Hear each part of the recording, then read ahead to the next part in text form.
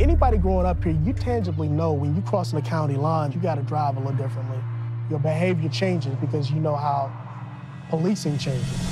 Ferguson police just killed a man in front of my apartment. People flooded in the area have some experience with police. Things have never been right for Black folks in America. We're trying to mourn, and you came here with 300 cop cars, riot gear, and canine units. You gonna shoot me too? But that ain't the story that you hear about. It is our duty to fight for our freedom! It is our duty to fight for our freedom! It is our duty to win!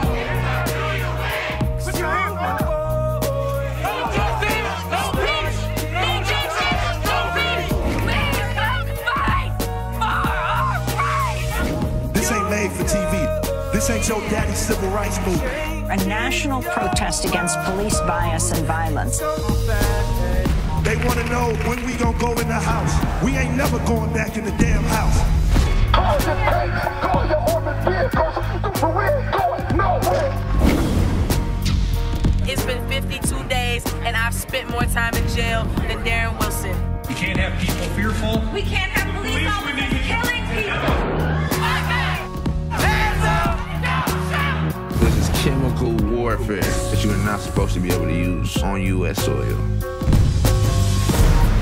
This movement was born in love, and love always wins. We are raising activists.